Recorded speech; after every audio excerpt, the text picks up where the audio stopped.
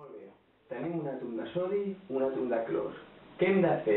Hem de justificar, primer de tot hem d'identificar quin tipus d'enllaç es formarà i després justificar-ho. Vale. En aquest cas, anem a veure el sodi. El sodi és un metall, mentre que el clor és un no metall. Per tant, quan ajuntem un àtom metàl·lic amb un àtom no metàl·lic, s'estableix un enllaç iònic.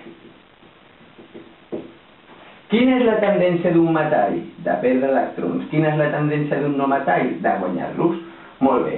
Una vegada jo identifico el tipus d'enllaç que s'establirà entre els àtoms donats la seva natura, jo haig de passar a justificar-ho mitjançant la configuració electrònica. Comencem amb el sodi. Quina és la configuració electrònica del sodi? 1s2, 2s2, 2p6, 3s1. Aquesta és la configuració electrònica del sodi. El sodi és un metall, i com a metall què vol sempre? Quina tendència té? Un metall té tendència a perdre electrons per quedar com el gas noble i així particularment estable. Molt bé, aquest sodi, quants electrons s'ha de perdre per quedar com el gas noble? 1. Si perd un electró, quedarà en configuració de capa tancada. Per tant, poso que perd un electró. Si perd un electró,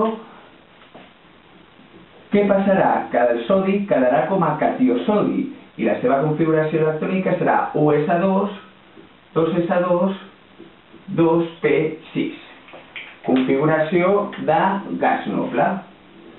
Molt bé, ara anem a estudiar el clor. El clor què és? Un no metall. I com a no metall, què vol?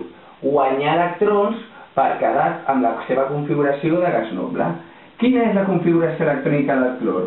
1s2, 2s2, 2p6, 3s2, 3p5.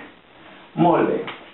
El clor és un no metall. Per tant, el que vol fer és guanyar un electró per quedar en configuració de gas noble. Guanya un electró. Només guanyant un electró, què li passarà? Que el clor es transformarà en l'anió clorur.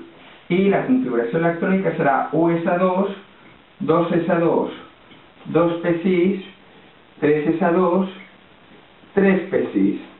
Molt bé, fixeu-vos que tant la configuració electrònica del catió sodi com la configuració electrònica de l'anió clorur són configuracions de capa tancada. Vale? Són configuracions de capa tancada. Per tant, això és el que fan els àtoms quan és un metall i un no metall per tal d'establir un enllaç iònic. Com quedaria això? Doncs això, una vegada hem vist la tendència a guanyar o perdre electrons segons la natura, diem, posem primer el metall, el catió metàl·lic resultant, més l'anió no metàl·lic, catió metàl·lic, anió no metàl·lic. I què passa si ajuntem aquest sodi amb aquest catió sodi amb aquest anió clorur? Us en recordeu? Doncs que segons les regles de formulació, això d'aquí va cap aquí, les càrregues s'han d'igualar i s'han de creuar i quedaria aquesta substància. I com s'anomena aquesta substància? Aquesta substància és el clorur de sodi.